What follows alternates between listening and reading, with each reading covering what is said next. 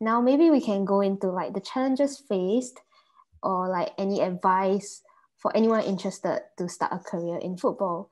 So the first question I have for you is, what were some of the challenges you faced or observed in your career? So I think in general, the biggest thing, because I'm also a female, it's females in football industry and also in other sports, I think sometimes are either underappreciated or underrepresented. So like 2 years ago, I wanted to intern at Chinese Super League, and despite the fact that I had a close connection with a person who already working there, he was a referee, but the head still said that they don't hire female, like except in as administrative roles. So it's just my connection at the league. He believed that the male interns are actually not that great. It's definitely not the same level as me. So it's just, the underlying thoughts of the higher ups. It's just that females are not strong enough. There's it's just more so like a burden. Like if we travel together, there's more to worry about. It just they don't want any inconvenience. So it just putting that kind of stereotypes on females. But it's like that kind of thought. They thought, oh, we are protecting you because those work are gonna be tough or tiring or just difficult for females. So we want you to stay out of it. But actually, I feel like that's a way to underestimate my ability.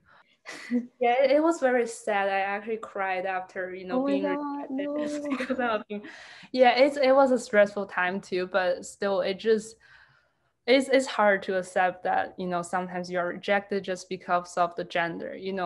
It's an issue everywhere. It varies from regions to regions, but it's still an issue, a Right, big challenge, I think. right. I mean, was there any way you overcame that obstacle of like this gender stereotype? Yes, I also learned I also had some advice from other females who are already pretty successful in the industry. Like she is a communication director at Bayern Munich. So she told me that I also very much agree to it myself. Like when I'm interacting with other people in the industry, is you have to kind of have a firm voice. Maybe like in real life. Actually, in real life, I'm a very easygoing person. Like I am pretty mellow, but like in a work setting, maybe you just have a different personality, have a firm personality voice, and then showing people what you're talking about, like show your professionalism and just no compromise on a lot of things. I mean, unfortunately, you kind of have to do that to establish, your role. And also, I feel like maybe sometimes it's not like going with the flow with the stereotype. It's more so like finding your fit. Maybe in some environment, in some roles, they just don't really welcome females. I feel like if you just have to go into it just against other people, it might not be that well. So maybe find a role that actually female will turn out to be more advantaged. Just to find your right role. I think that's also important, to approach a problem strategically. Yeah, that's a very good point. Like sometimes there's no point, like if you can't win the battle, like find somewhere else where your talents will be appreciated. Yeah.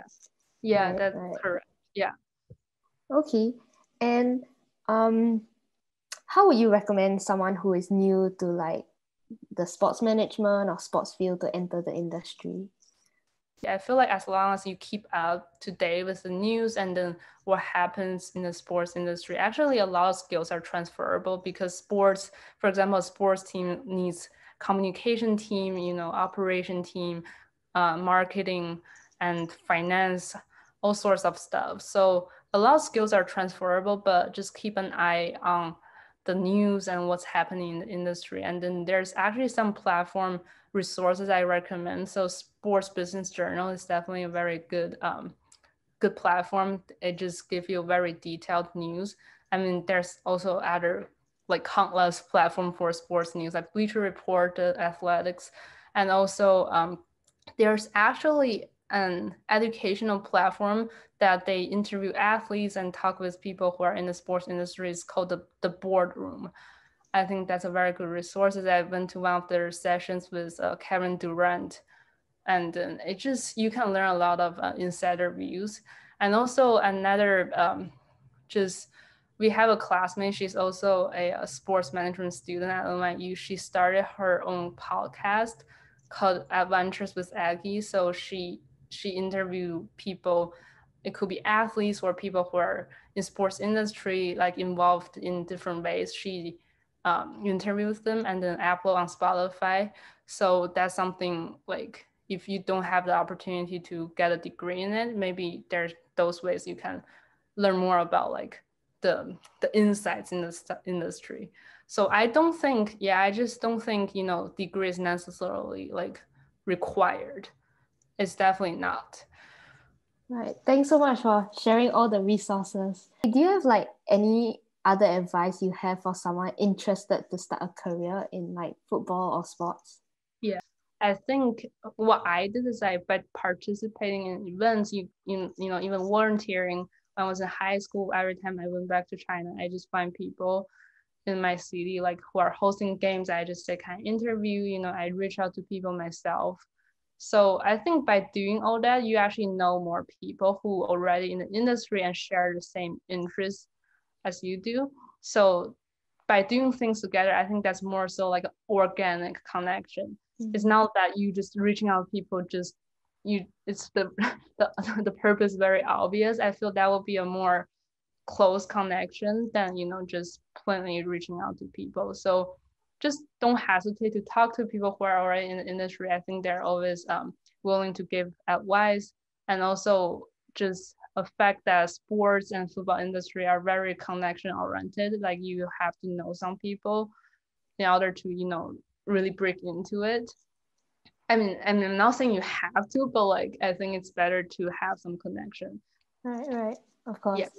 I mean, how do you find these volunteer opportunities or event opportunities for those who are, at home not knowing where to start? Yeah, so what I did is, it's kind of like weird to say because I know a lot of friends on Instagram. I just came across their profile. I think what they're doing. For example, a lot of my friends are freestyle players. I just think what they are doing are very cool, and I message them. So actually, the friend who introduced me to, a lot of volunteer opportunities, a person I didn't know him, but I just came across his profile was in high school, and then he just said, "Oh, do you want to join me as a staff member for the tournament?" And then I actually worked in the tournament 2 years in a row, and then definitely knew a lot of people in the industry. So it just actually don't hesitate to reach out people like who might help or who share the same interest. It's not always result oriented who might help you in the end. It's just, just talk to more people. Right. I know this advice is just might not sound like that concrete, but this is true. Like, by talking to people, what might pop up, like what are some common things you guys might be interested.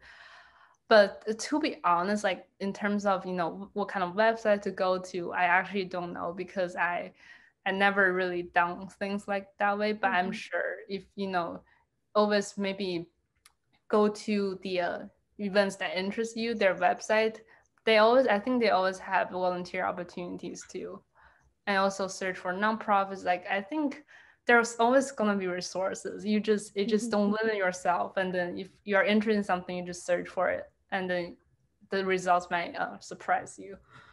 All right. So either search online for nonprofits or just slide into people's DMs. Yeah, it might sounds creepy. I now think about it, sounds very creepy. At that time, I don't think Instagram is very DMs not that popular, but like I just commented on his post. Now think about it, it's very popular, but like I just when I was younger, maybe I was just more so I didn't think about it that much. Now we're in a digital age now. It's fine. Yeah. Right? Yeah, it's fine. No worries. Yeah, just like slide into the DMs. They commented me and then or they just slide into my DM. I wouldn't really judge them. So don't worry. All right. Okay, one last thing. Is Passion FC offering any internships or any career opportunities that you can share with the audience? Yes, definitely. So like I said before, we have 12 interns right now this semester. So our founder actually, like, he answered this question himself because I had to show him the questions beforehand, and he said always, like, we always welcome like applicants or people who are looking for like experiences in this kind of field, or more importantly, people who share the same passion and interest of helping the movement. How can they go on to apply? Yeah, again, you can slide into our DM or like contact us through our email, or because sometimes we may not have like applications like job description out there on LinkedIn or something like that, but just always don't hesitate to reach out, like slide into our DMs, like, or just email us. I think we will at the end provide our emails addresses, and then yeah, that's it. It just reach out to us if there's no postings on the websites. Right. Do you have to be in the US to apply, or can you work No, from anywhere? no, definitely not. Yeah, we have like interns and team members all across the globe, so it's not, location is not an issue. Maybe just sometimes, communication, it's a bit harder, but that's not a problem for us. We welcome people around the world to join the movement to furthering our goal together. Right. That's awesome to hear. Okay, so you Yeah. said that anyone looking for internships can go and hit up Passion FC by sliding into their DMs. Yeah.